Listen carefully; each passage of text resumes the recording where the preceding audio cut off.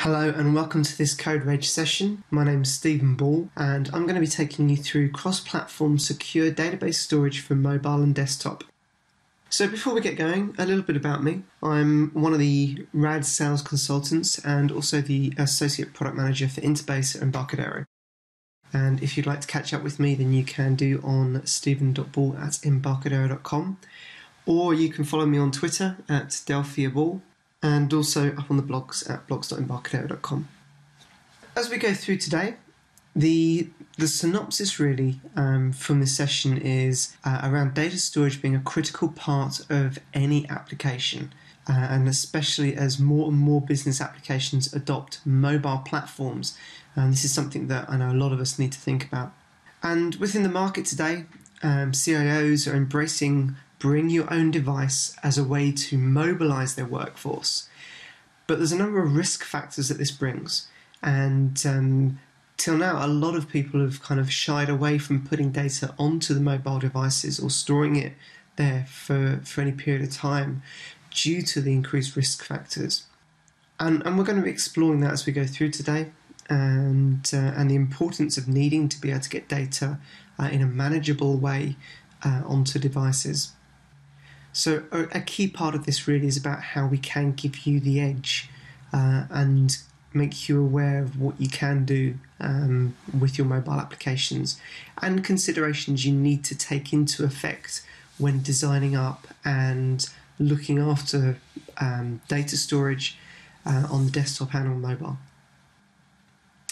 So a few questions to be answered as we go through, and a few things to look at. Why use local storage in an application in the first point? Is this something that we actually need to do?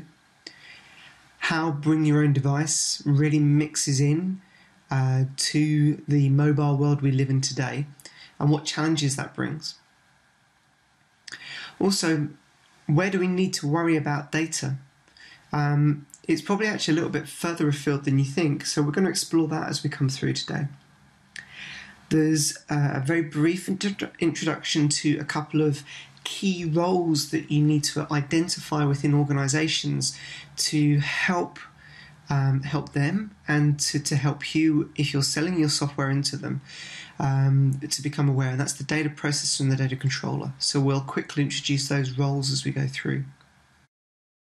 And then we'll talk about what protection looks like and what it needs to be from both a requirements and a conformance stance. What do we actually need to be looking for? And finally, we'll be looking at how you can protect your data very simply everywhere, and we're showing you how to actually do that in practice. So first of all, let's start with why use local storage in our applications. Well, it's the same reasons really that we've been using local storage on network devices for a long time. It reduces network connectivity, it improves concurrency to your central server, it reduces mobile data costs, which is a massive part of the cost structure within the mobile architecture that we need to worry about as software developers. Because if we're going back and fetching the same data over and over and over again, then that really is going to ramp up the running costs of our software compared to others. So local storage is a very effective way of maintaining cost and reducing cost on an ongoing basis. Also, if you want to do offline data work, and this is really where in the enterprise traditionally it's been used a lot more. If you're working on laptops, taking things out into the field, doing data collection, data analysis, data processing. The same things apply for mobile though. If you're on the train, or if you're in the middle of the countryside where there's no data signal, or if you're in the middle of some huge concrete buildings, it's very often difficult to get a mobile reception, or certainly one that you can work successfully off. You know, there's a number of good reasons why you want to be able to use offline data for working. And a big benefit is around increased speed and performance, obviously the scalability, but also the where you've got that data offline, you're actually able to increase your performance not only in terms of the application speed, but as an organisation in your operations performance and speed, to be able to deal with customer requests and get them promptly processed. So some of the challenges that come with local storage, obviously a big bit is about controlling where data is stored. Often you need to be flexible within your applications about where you want it stored. That can lead to either fixed or remote disks being used. If it's a removable disk, then this opens up the door for that data being inadvertently or avertedly taken and carried out outside the organisation. Now that exposes risk that you need to be able to control, especially if you've got data that can identify people, customers, patients, or whatever. Any data that can identify people is something that needs to be managed from a conformance point, from a legal point. So where it's stored on disk can be quite a challenge. But also we have the security over the wire as well. So if you're communicating from a remote machine to a server, then you've got the network traffic to monitor and worry about. So you really should be using HTTPS or OpenSSL to be able to communicate with your servers to process data back and forth. Now, in terms of where bring your own device is really making a big change in the shift away from traditional desktop and laptop architectures for networks, is we just look at this chart here, and I'm sure this is one that if you've been on some Embarcadero presentations in the last year, you may well have seen before. But the latest stats that I've seen up on the register talk about how the big blue area in the middle there, Windows, the Wintel area, is down to about 30% of market share. 30%. So when it comes to the devices that are going to be connecting up, that customers are going to be wanting to use to communicate with your systems for processing data, laptops will win out in the enterprise environment for the sheer volume of what you can do with them. But don't be fooled into thinking that mobile and tablets don't have a place, even on products that you've had out there for 10, 15 years. Mobile, we're seeing, is really taking a big chunk in, because there's often things that you want to be able to do, some small tasks that need to be constantly done, that may be done on the road, where you need to just be able to turn up with your iPad, select a few things, process an order, send it back. We're seeing a big growth in business to consumer and business to business applications around the mobile platforms. And one of the big constraints there obviously is data. And this is going to completely continue. Smartphones are going to be moving up to about 78% of the global handsets shipped by 2016, according to Gartner. And if you look at the mix, then iOS and Android are maintaining their dominance through that sector. They're predicting Windows Mobile will grow into the mix in the future as well. But very much Android and iOS being a very, very big part of that. And if you look at the tablet usage as well, iOS is expected to maintain about half the market around the tablet usage, with the other half really being Android, and a small sector for Windows Mobile and others. So bring your own device. It really is being embraced at the moment by CIOs. As you can see, there's such a growth in mobile and smartphones within the mobile area that by being able to give employees the chance to use their own devices, it increases their efficiency, increases the flexibility they have around working. If they can process some of the common things regularly from wherever they are from their mobile, then it means the business gets a lot more efficiency, and the employee's satisfaction actually is raised, because they can actually deal with things as they need to, or when they're on the train, or when they're away from their desk. So when they get back to their desk, they haven't got this heavy workload that's suddenly appeared from them. It gives them a feeling of a lot more control on their work. And bring your own device, really, because everybody's getting them, why spend out the cost as a CIO? Why spend $400 or $500 a head to provide these devices out when when your staff are bringing them in themselves anyway? And who would want to carry 2 devices around? So it really is kind of just it has a lot of sense. And one thing that we're seeing is that different devices are being used at different times of the day as well. Mobiles tend to be used in the morning. I certainly use mine. The first thing I do in the morning is turn my alarm off on my phone, and then I kind of check the wife's asleep, and if she is, I can have a quick look at my emails.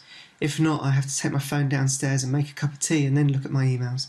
But you get the chance, because it's instant on, you can do those common things very, very quickly. It gives me a chance to reply to a few of my colleagues out in Australia if I need to at any point. And then through the day, I'll typically be working on my laptop. I quite often have my phone in my pocket, and if I'm walking around the office, I might check some emails between desks on my phone or something. But certainly in the evening, I find that's kind of peak time really for tablet use. Quite often be sat browsing the net on the tablet rather than on a laptop. It's just so much easier, and be working on my tablet to do things. So bring your own device really is coming in. We've already had a look at some of the local storage challenges, and bring your own device really adds to the challenges around local storage, because all of a sudden there's a blurring of personal and business data. There's a device security consideration to be introduced, where these devices are not owned by the company. Then you need to worry about the capabilities that are on those devices. There's certainly not a policy that you can implement particularly easily around mobile phone usage that your staff have if you're not in some way controlling what they can use with their mobiles. So this really means that your applications need to have that security capabilities built into them, because it's just too hard to actually have that policy against the hardware level. Mobile phones are probably the most stolen thing at the moment. When you look at what's stolen from people personally, certainly I've seen reports where it's much higher than wallet theft, because they're worth so much more. And also you are much more likely to lose them, and also what happens if they fail? If you've got stuff on the devices. So they do raise a whole load of support challenges. And one of the things that we've been seeing recently in the press as well is how much Android is being targeted at the moment by malware. And in fact, there was an article out this last week, start of October 2013, talking about how security analytics firms are refusing to actually mention a specific plugin that's being actively used by a lot of developers at the moment for displaying ads on Android. And they reckon there's over 200 million devices worldwide that have these this adware installed, and they've discovered some serious vulnerabilities that having that adware in your application brings for the ability to run remote scripts. And this is a big issue that is now being identified on Android, and they're having to try and get fixed and sorted. So there is a big challenge, and often things that you can't control around external devices being used.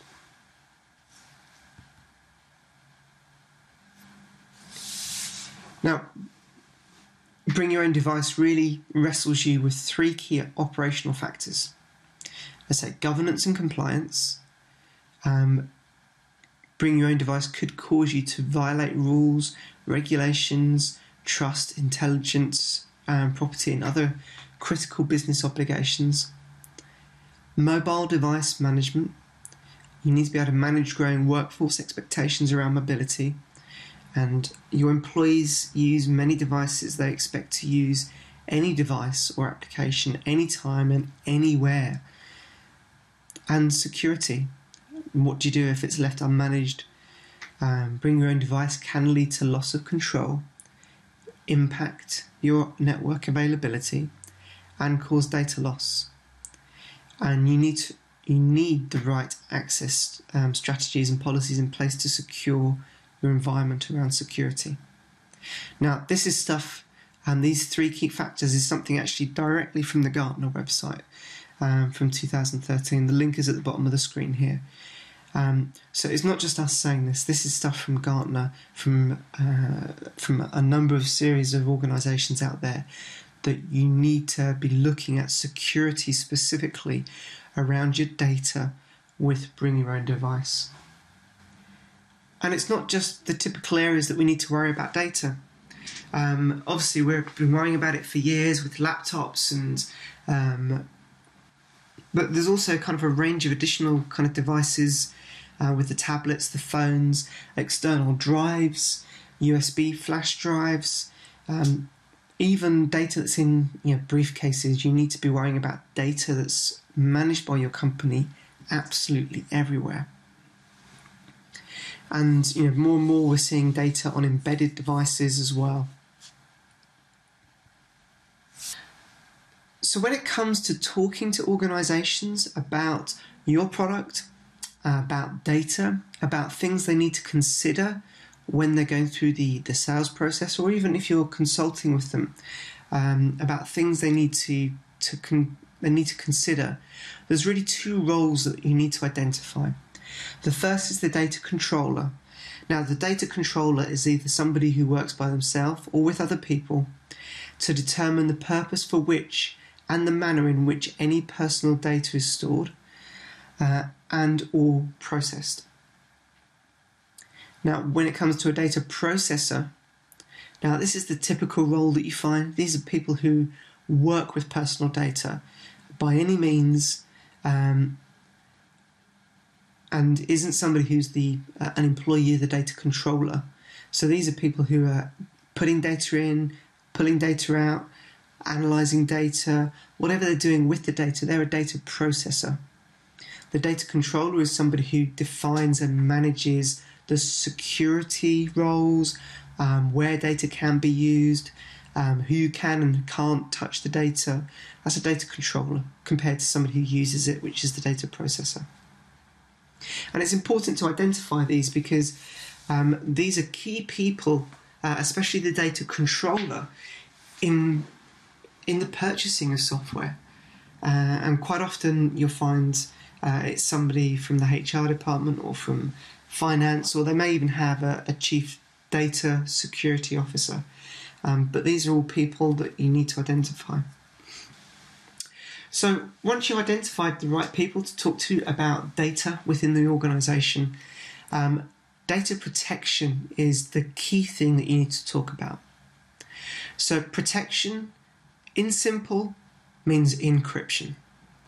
And typically it means 256 encryption.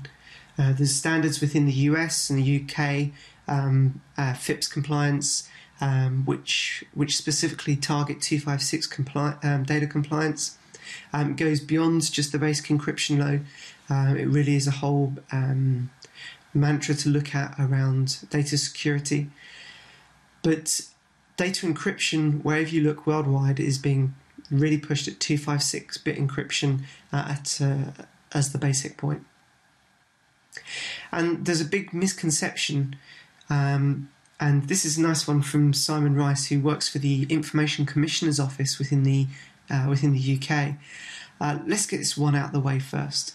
A common misconception is that just requiring users to log into a device or service with a username and password provides an equivalent level of protection to encryption. This isn't the case. A password or a PIN to control access to a device isn't encryption, and it isn't enough to protect against unauthorized or unlawful access. In practice, a password can be easily circumvented and full access to the data can be achieved. So this is pretty key. This tells us that the enforcement agencies worldwide don't see just a PIN or a swipe on a device enough of a security measure to protect data. And we'll have a look at a bit more of that and why that's important to understand as we go through in a moment. But basically, you've got two types of encryption, apart from non-encryption, that is. It's either full disk encryption, so you can get the disks encrypted completely, and there's software options to do this. And this is perfectly fine whilst the data is on the disk. However, when the data has been removed from the disk, it's no longer secure. So if you have the ability to copy a file onto a flash USB drive, that's a security hole. Individual files is a much better way to encrypt your data. If the file is encrypted, it doesn't matter where it exists, if it's on a disk that's encrypted or if it's on a non-encrypted disk, if it's on a USB drive, if it's on a phone, wherever that file is, if the data is physically encrypted in the file, then it's encrypted.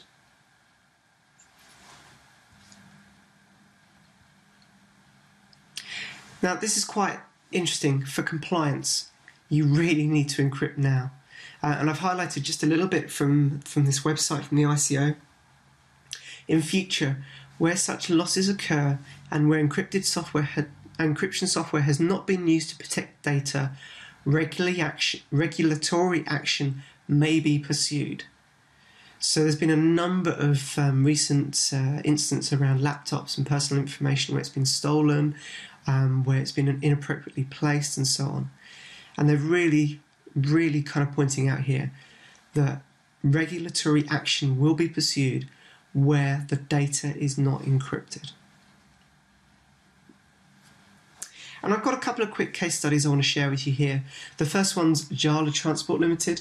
Now, this was a very small company, a one-person company. They had a hard drive in a bag. Now, the hard drive had an 11-digit password on it. The data, however, was not encrypted. He stopped at some traffic lights. Somebody stole the bag from his car window. He received a fine of £5,000 for the breach of data. Here's another one with a slightly larger organisation, the National Health Service in the UK. Now, they had approximately 1,570 hard drives containing sensitive personal data. Didn't know how many patients were stored on the disks. It's very hard to tell. Now, they had no previous breach of data. The drives they recovered some of the drives, and the only way to get the data off them was using file recovery programs. So they had a good attempt at wiping the data. The data controller, however, received written assurances from the company that they provided the drives to for disposal that they would be physically destroyed. The data was not encrypted. Now, there was some issue around the contract they had with the people they passed the hard drives to. A number of the drives ended up getting sold rather than being physically destroyed. However, even though they had that assurance, there was a £200,000 fine.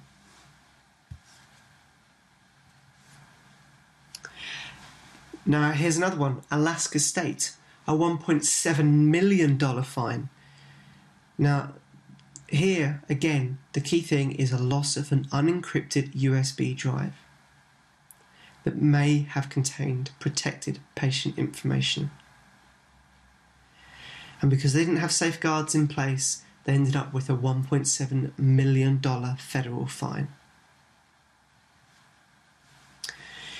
Here's another one, Blue Cross Blue Shield, $1.5 million fine. Again, the key thing here, unencrypted information that was stolen. So they actually had 57 hard drives stolen from a data storage cabinet within their organisation, but because the data on the drives wasn't encrypted, even though it was securely, it was reasonably well stored in a cabinet on their premises, they got broken into, it was stolen. They ended up with a $1.5 million fine. And they also had to agree a 450-day corrective action plan that included encrypting all at-rest data. Now that's pretty serious. Who would have thought that having data on your premises in a cabinet, locked up overnight, that somebody would break in, steal it, that you'd end up with a massive $1.5 million fine? But it happens. But it's not just the cost of having the fines that really kind of hits an organisation. Typically, once an organisation has had a data protection breach, there is a churn of around 3 to 4% of their customer base. So if you've got 100,000 customers, that's 3,000 to 4,000 customers you will lose because of that security breach. There's the costs obviously around the regulatory and fulfillment side, but also around dealing with customers. You typically end up with customer hotlines set up, or abilities for customers to be able to call in. That takes time and effort. You may need to contact all the customers. You may end up finding that you have to offer discounts for future products and services to compensate the customers for the fact that their data may have been lost. And also there's a whole load of in-house communications and training that you need to do to help manage this breach. It really does have quite an impact against the company to have data lost, stolen through any means. So when it comes to local database storage for mobile, there's really two options that you have got today. There's SQLite, which is kind of a free database. It doesn't have any inbuilt security with it. It's single read, single write. It's a bit like, or I kind of term it a flat file on steroids, because the data is stored into a flat file format, and the data can be pulled out in a number of different ways, and the implementation is different from device to device, depending on the version of SQLite that exists and how the vendors have opted to integrate it into their platforms. Or the other option is Interbase. Now, Embarcadero own the Interbase database, and we've done a lot of work to enable it to work on mobile platforms. And this is no small feat, especially when you consider that to have a database on a mobile device, for example, iOS does not allow you to have any external libraries. So you can't have any drivers that are outside your program. Everything's got to be completely compiled into your application. Interbase with Delphi and C++ Builder will allow you to compile straight into your application and run it out onto those platforms today. We have two versions. So we have IB Lite, which is a lightly featured version. It doesn't have the security in it. However, it does provide you as software developers a foundation point that you can work on. And then we have Interbase to Go, which is exactly the same as IB Lite, apart from the license files slightly different. And that enables different functionality within the database. It allows you to have more than 100 megs disk storage. Includes fully featured security features around 256 security with encryption. So it really is kind of, if you want to offer the light edition of your products and then the professional edition, which includes all the security, you can do this with just with 0 lines of code really, with Interbase to Go.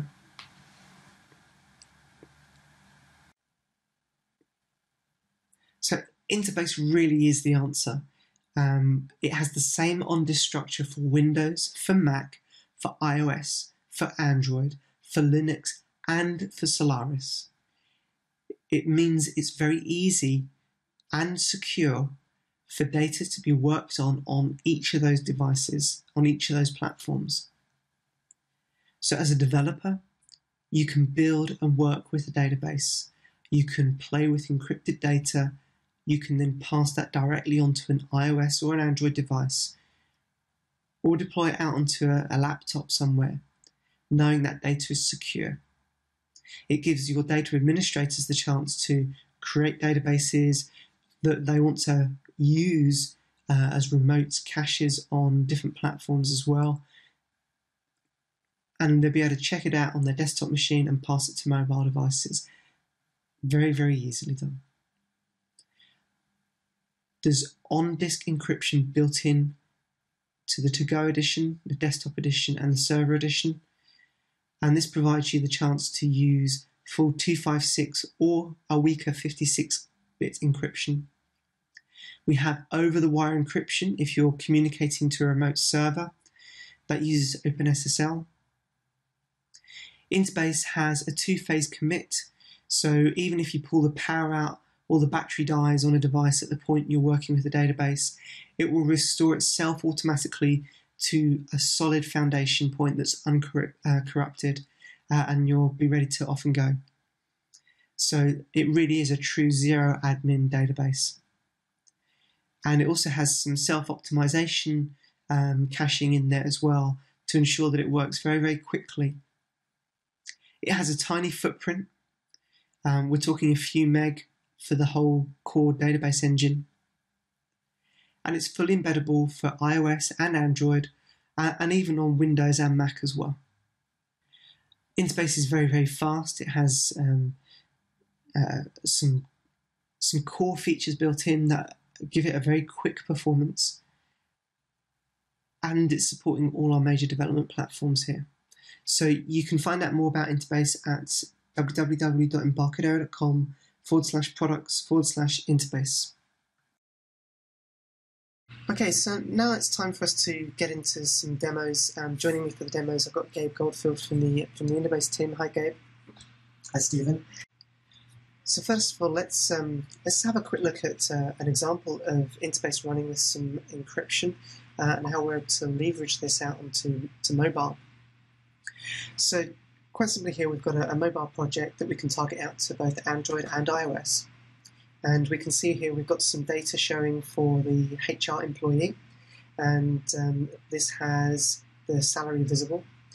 But if we actually have a look here for the standard employee, then the data is not visible. And this is actually, well, have a look, this is running the same queries, just with a slight difference in the connection string to do with the different username. But other than that, everything that's controlling this data and the visibility is managed at the column level within the employee table of this database. So just to show you here, we've got our two data connections. The HR employee has the full name, salary from employee going back, and the standard employee is exactly the same query, but we get the zeros back. So this is actually data controlled in the data level. And if we actually have a look at the parameters here on each of the database settings, here we can see we're using the HR employee. And on the other one, it's exactly the same. I've actually put up the editor here, but we're using the new employee as the data connection. So this is great. This actually really helps control the data, and not only we're able to use the users to prevent specific people seeing that data, but that data is actually encrypted on disk, and even if the database was stolen and somebody hacked into your phone, or if you had a customer or a client who'd rooted their phone and hadn't told you about it, and there's big security holes there that people are able to just copy files off, the data is actually encrypted and secured in the database, which is pretty cool.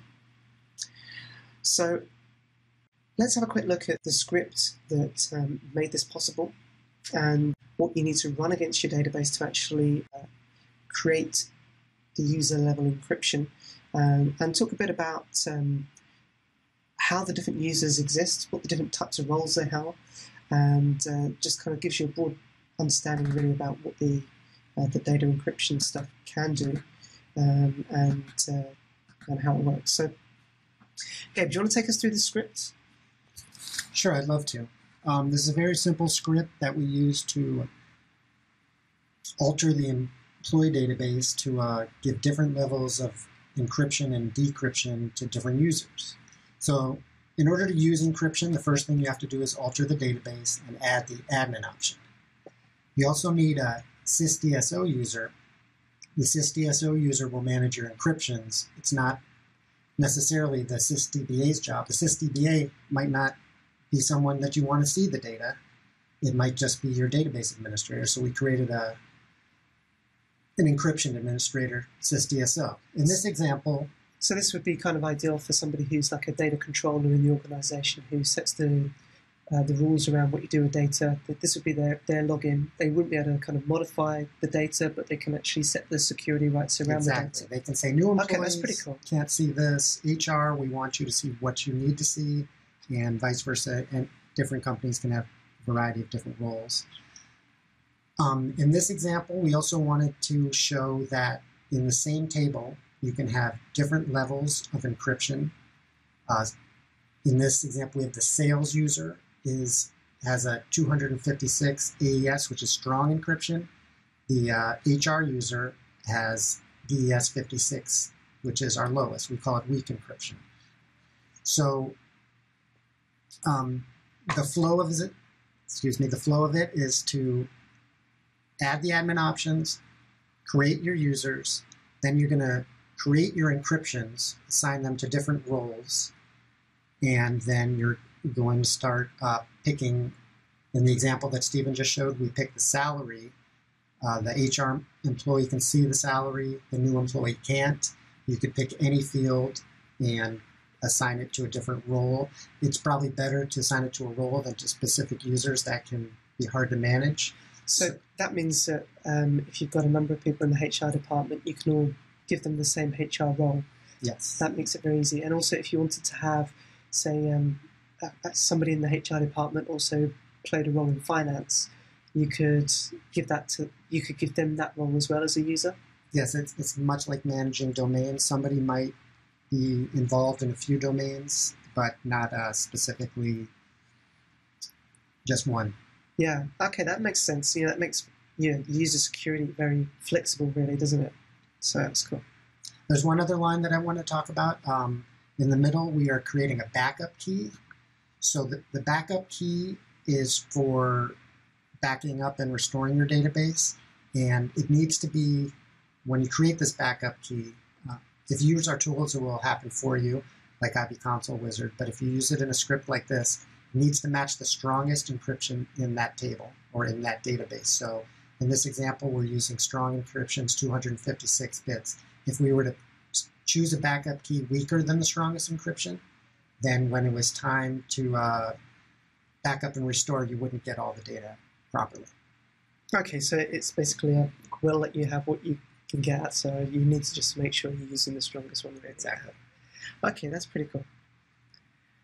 And obviously this is an example where we're looking at controlling encryption at the column level on the database, because encryption has a slight overhead to it. But encrypting only the specific bits that we need to can be quite beneficial kind of from a performance point. But equally, if we just want to be, hey, it's not a massive database, there's not a lot of data in there, we want to just throw it all in quite happily, or we've got super servers and we're quite happy for it to encrypt and decrypt everything because it goes all the time. You can roll just full database encryption without having to worry about setting individual columns, can't you? Yes, you can. You can encrypt every database or just what you consider the security risks. And then, or as in this example, you can just say, I just want one column in this database that nobody can see. Cool. Okay, so after we've set our backup password, what's the next thing that we do here?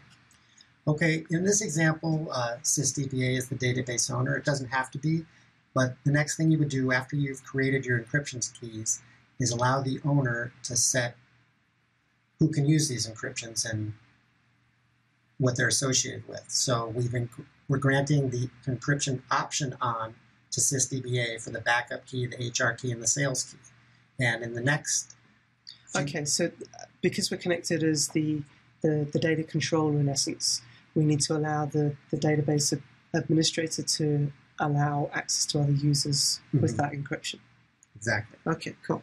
So now that we've granted the encryption option on to SysDBA can now alter the database and allow different users different levels of encrypt and decrypt. So we're letting the HR key see the salary, and then we're setting the salary to 0 as a default. So in the previous example, you saw new employee saw 0. It wasn't a no value. It was something that we chose. We could choose it to $1 million. We could. Hey, I wouldn't mind that salary. Exactly. Okay, so that's pretty cool. So not only can we control what you see when you haven't got the rights, we're not stopping any scripts running. When from a developer point, we can just say, just put the same script in here. Even if you haven't got rights to run and view that data, we'll give you the dummy empty value back that we define as a company. So if it's a string field, you could put no access or something. Or, exactly. Restricted is something that we've commonly used for... Okay, cool. Okay, so that's pretty cool. We're able to use here, we've got 2 different encryption keys on the same table, working on different columns, allowing different data to be seen by different users. So in this example, the HR department can see the salary, the salespeople can see the phone extensions. Okay. Probably not the most real-world example, but it's kind of useful to be able to see anyway. But once we've kind of got these encryptions in place and ready to roll, what's this additional kind of line here for revoke all employee? Well, in this example, the default employee database, which we use for many samples and examples, starts with grant all.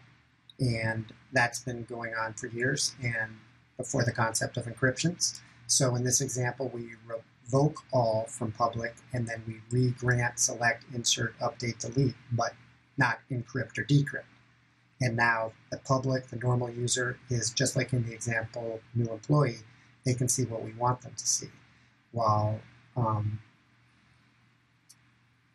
since it still respects the encrypt and decrypt for the HR employee and sales user. Okay, so that's pretty cool. So it is possible to create a super user who's got grant all on encryption, decryption stuff, if you wanted to. And then with other users, you can control specifically what they can see. Mm-hmm. You could do that with a key also. Grant every field to that key and then assign it to a user or role. Okay, super. Thanks very much, Gabe. That's been really helpful to get an understanding about the sheer power of what we can do with the encryption side of things. And obviously, this is the most granular level down at the column level, but we could set up at a much higher level in just a couple of lines, encrypting the whole database, which is typically what you probably want to do if you're deploying directly out onto remote devices. But this certainly gives you the flexibility to use the right amount of encryption with the data that you need to. If you've got a whole load of data that's not needed to be encrypted, then why waste processor cycles on doing the encryption decryption, right? So, okay, so I just want to finish off now with some useful links that I found through looking through getting this stuff pulled together. So the first slide I'd like to share with you is just the ISO standards for information technology data management. So the systems management one's 27001, 2005 is the current draft, which is going through some updates at the moment into the 2013 draft. But this looks at security techniques, information security management and requirements, and this certainly is a specification that's worth being aware of if you're selling into especially larger organisations, or if you work in a larger organisation. This really identifies the roles of the data processors and the and the data controllers, and looks into what they kind of do and how they bring the value back to the company. Also, a couple of key links really. The documentation on Interbase is excellent. If you go to docs.embarcadero.com, then you'll be able to find the link in there for the products for Interbase. And there's a whole API user guide, developer guide, reference guide, language guide, and so on. There's a whole set of language and usage reference materials there. And also there's a nice example showing you how to build your first application up on DocWiki. If you run through docwiki.embarcadero.com, you'll be able to find the Interbase database encryption in RAD Studio example. So really, to summarize today's session, the world is going mobile, and wherever we have data going mobile, or even with our desktops and even in the offices, but anywhere data is, you need to worry about it. Security equals encryption. You need to get on-disk encryption built into your applications so it doesn't matter where the data is, it's secure. And Interbase brings you all of this on Windows, on Mac, on iOS, on Android, on Linux, and Solaris. So with Interbase on mobile, we've got IB Lite to get you started, and then to move up to the To-Go edition to bring in all the security levels. So there's no reason why you shouldn't be using Interbase in any mobile application, and then having the upgrade path and option available to you. So in short, go encrypt your data now. But first, some time for some Q&A. Sriram Balasubramanian, and I'm the engineering team lead at Interbase. And I'm Gabe Goldfield, integration engineer for Interbase. Okay, thank you. All right, so let's get some questions queued up here. Can I use a client data set with external CDs files to maintain my data without using a database files or local storage in MySQL, etc., on Android or iOS? Well, you can use a client data set. Obviously, that will save down to the CDS format, or you can save it out to XML format. They're fine if you've got just a small little bit of data to store. However, obviously just remember all the stuff that we've been talking about around business-to-business data.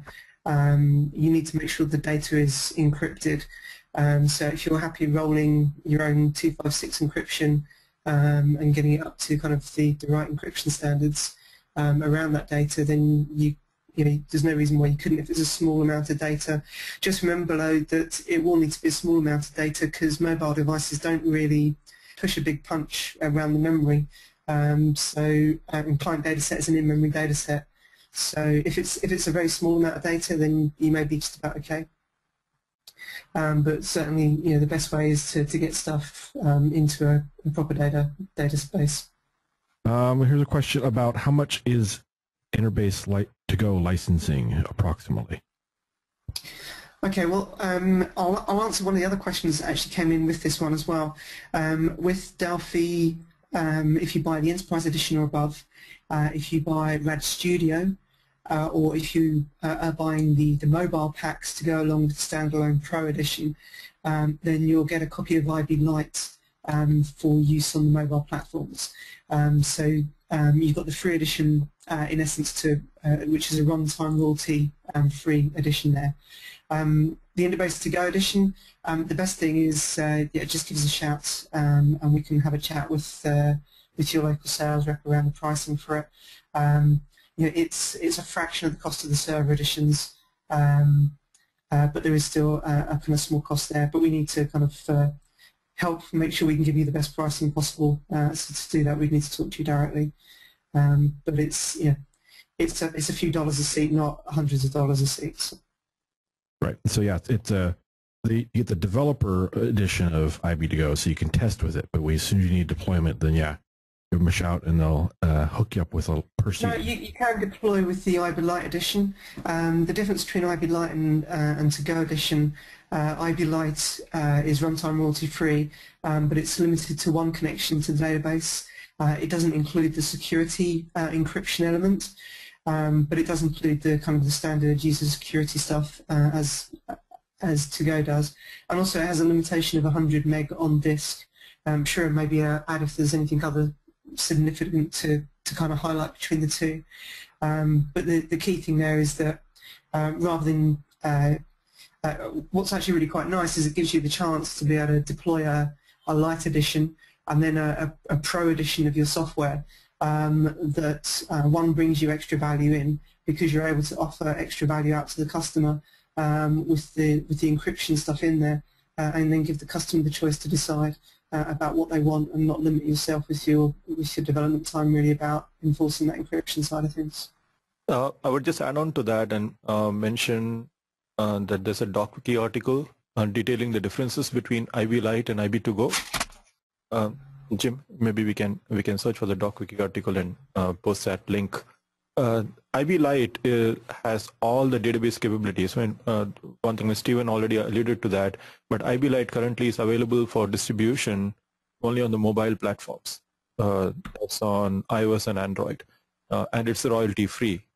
So you can build your applications with RAD-Studio and Delphi and deploy it to the mobile platforms with the embedded database in there with all the capabilities. Where IB2Go differs from IB Lite is in the areas of encryption and scalability. So IB2Go has no restrictions on number of simultaneous transactions that can be started, whereas IB Lite has some restrictions on the just one connection and one transaction for the application that can run at one time. There is another thing that makes it easy for you to choose whether you want to use IB Lite or IB2Go, in that both are binary compatible. Once the application is built, it is your choice whether you want to put an IB Lite license in there or IB2Go license. You don't have to make any, you don't have to rebuild your product or have to make any source code changes on that front.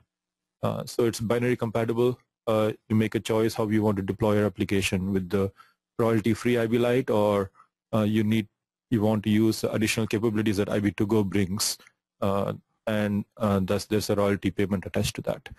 And of course, IB2Go also is cross-platform, so you can have the same application run on Windows and Mac OS desktops as well with IB2Go embedded. Yeah, there's also a couple of questions here around the encryption side of things. This is one of the major benefits for developers with Interbase is not only have we got all this powerful encryption stuff that we can add in, but as it uses the same on-disk structure, you can build, you can test and debug with your database, with your setup on your Windows machine, on your Android machine, on your iOS machine, and you can put the same data file straight onto any device and work with it. And the key thing here is that the encryption is inside the database. So if you take kind of an unencrypted database, be it an Interbase one or a Firebird one or any data files that are unencrypted, you can literally just right-click, open a notepad, and you can see clear text data in there. So if you're storing things like national insurance numbers or social security numbers, things that governments get very touchy about you storing, if it's not encrypted, then that's a clear identifier to a specific person. So you're then in the territory of ending up with a whopping fine. But with Interbase, when you've got the encryption turned on, be it on the table or on the column or on the entire data file, that data that you specified will be encrypted. So you can try and view it in Notepad all you want. You're just not going to be able to read or understand anything that's there.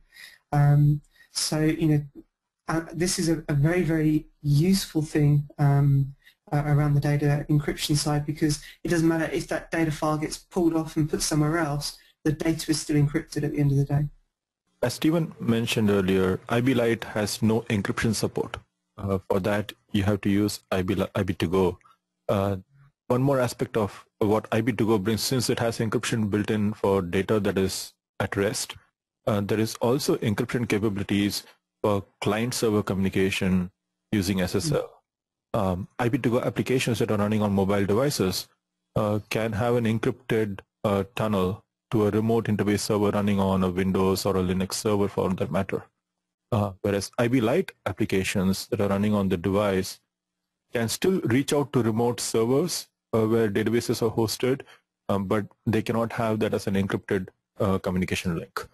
So that's again in the open. So that's from an encryption perspective. That's a differentiation that you should know about too. That IB2Go brings strength for data that is at rest as well as data that's in transit.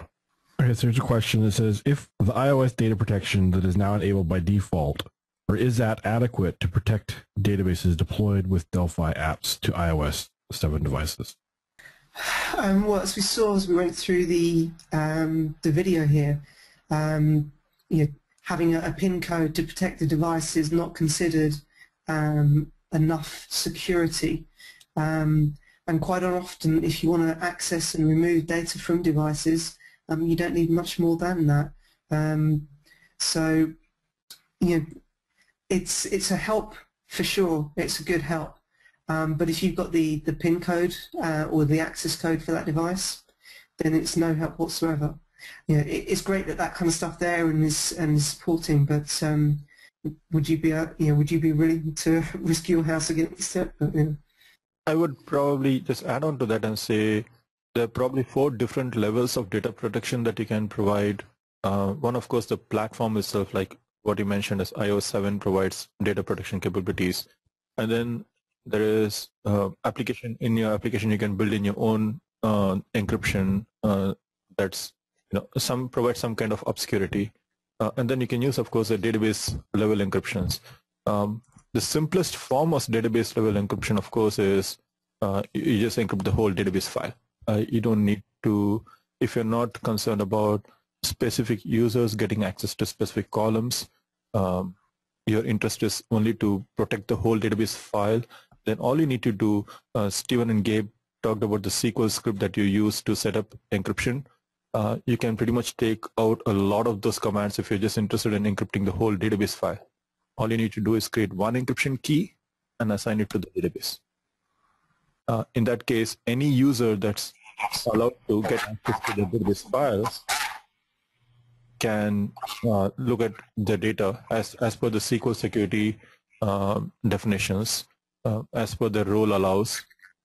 But if the database file is compromised, as it is copied elsewhere, it still cannot be used by, you cannot use editors like Stephen mentioned, like Notepad, and look into the data. It still encrypts your whole database file.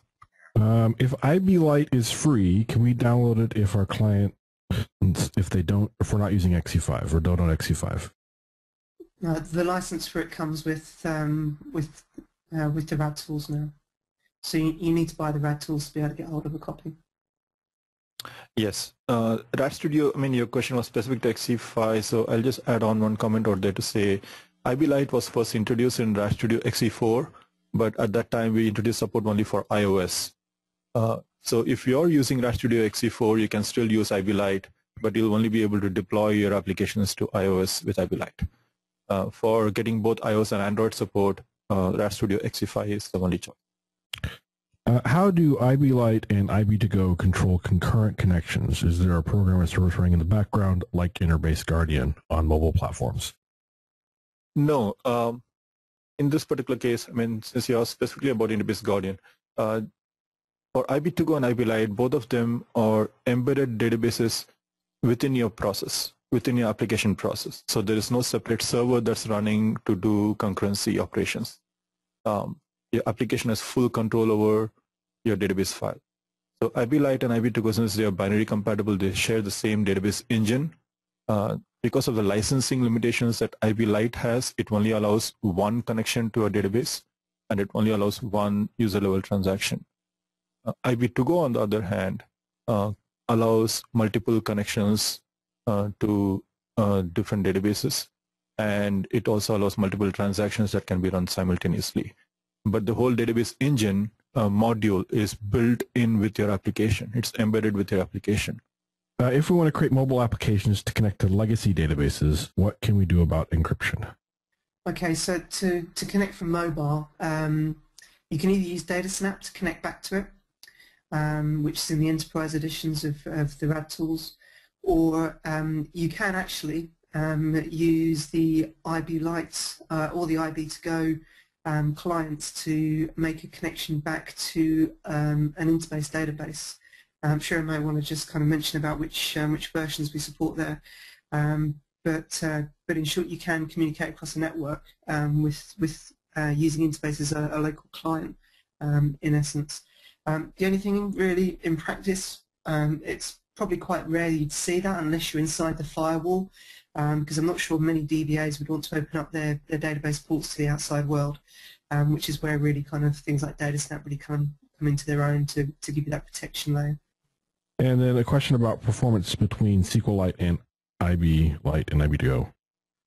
Yeah, I know there has been a few tests run. One of the FIDAC developers ran some speed tests against SQLite and IB Lite, and so there really wasn't a huge amount in the speed difference. I think the Interbase stuff was slightly faster at times, but it really depends what you're trying to do with it, and it's some very limited tests. So I certainly wouldn't say it's been extensive testing that I'm aware of. I don't know if Shrem's had any other stuff that's been run. Thank you very much, Stephen. And Cheers. yep. Okay, bye. Thank you.